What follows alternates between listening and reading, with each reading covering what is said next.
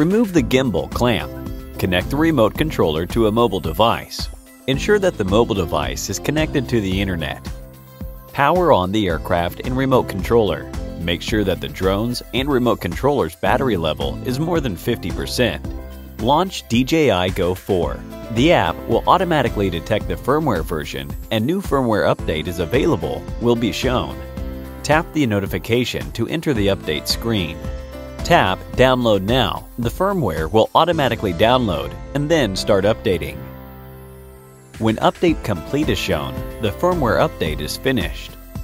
If multiple flight batteries need to be updated, insert each additional battery into the aircraft and update separately.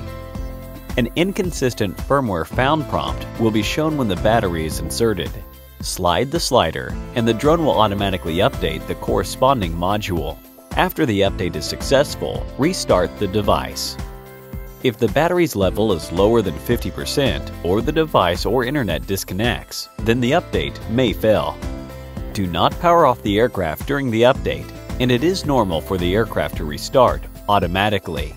Leave us a like if this video was useful for you. Let us know if you have any questions in the comments below, and don't forget to subscribe. Thank you for watching.